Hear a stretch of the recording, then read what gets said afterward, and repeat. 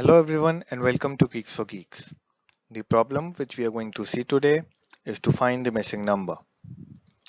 So in this problem you will be given n minus 1 integers and these integers will be in the range of 1 to n. There will be one integer which will be missing in the list, and also there will be no duplicates in the list. So from 1 to n there are total n integers, but you will be given only n minus 1 integer. So one integer out of this will be missing and we basically have to find that integer. Okay, so let us first understand the problem with the example and then we'll look at the solutions. So suppose we are given this array, then we have to find the missing element here. So we do have 1 here, 2, we have 3 here, 4, 5 is not here, 6, 7 and 8. So 5 was missing here and that is our output. So we basically have to find the missing number. So let's look at the first solution. So the method one will be using the sum formula. So we know that the sum of first n natural numbers is n into n plus 1 by 2. So we will be using this formula. So in the first step of this algorithm, we calculate the total value as n into n plus 1 by 2. And then we subtract all the elements of the current array one by one from this sum value. So after you have subtracted all the elements of the array from this value, you will only be left with the missing number. So let's see how it works in the code. Okay, so we have a driver function here. We declare the input array here. Then we basically here we are calling the get missing number function, which is the whole crux of the algorithm. It returns us the variable miss, and then we basically print the miss variable. Let's see how get missing number is working. So it takes as an argument the array and the array size. Note that the n is the current size of the array, but after we include the missing element, the size will be n plus 1. So that is why when we are calculating total in our code, we are actually not using n into n plus 1 by 2. We are incrementing the value of n by 1. So that is why we are using n plus 1 into n plus 2 by 2.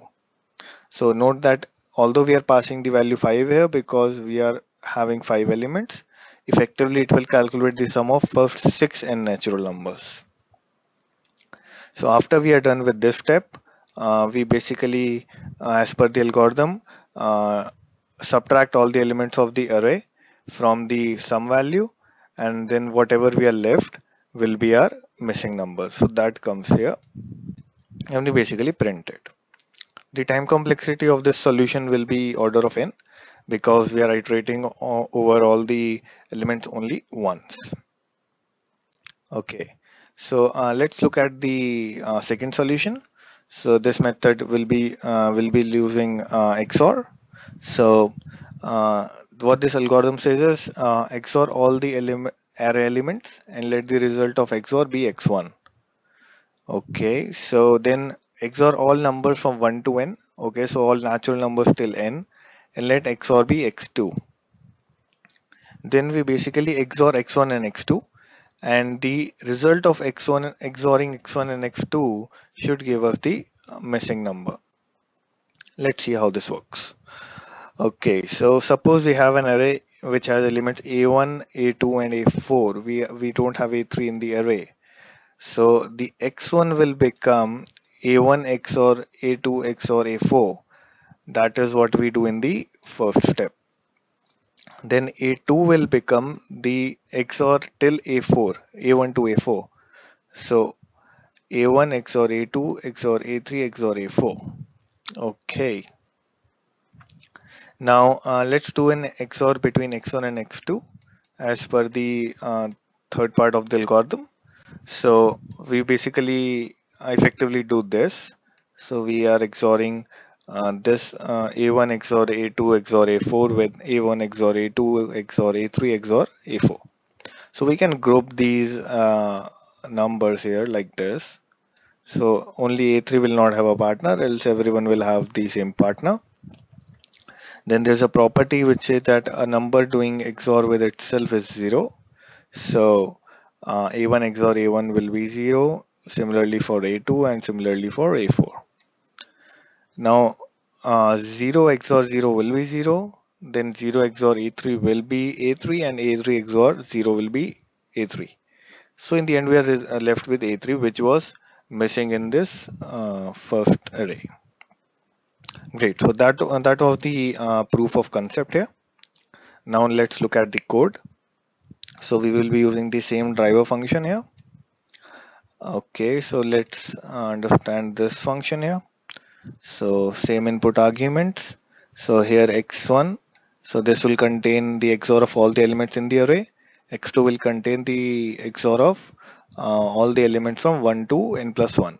Note that again we are doing XOR from 1 to n plus 1 and not n here, because right now the size is 5, the size of the array is 5, but it should be n plus 1 after including the missing element. Okay, so here we are doing the XOR of the x1 with all the array elements, and we initialize it with the first value. As for the second loop, we are doing the XOR of all the elements from 1 to n plus 1. So that is what we are doing here. And finally, as per the third step of the algorithm, we are returning the value x1 XOR x2, which will basically return to miss variable, which we can print here. Again, the time complexity of this solution is order of n. Because even though we are running two loops, but they are running one after the another, so the time complexity is order of n. So in this tutorial, we basically discussed two methods. Both of those methods did the job in order of n. So which one is better? Actually, method 2 is better. Why? Because method 1, in method 1, the sum could go beyond the maximum allowed integer in case the array is very big. So then there can be an integer overflow problem, and thus you may not get the correct answer. But method 2 is free from any such problems, and it will definitely give you the correct answer each and every time. That is all for this tutorial. You can visit this link to see basically all the material used in this tutorial, and also run the code which we discussed in the IDE on the website itself.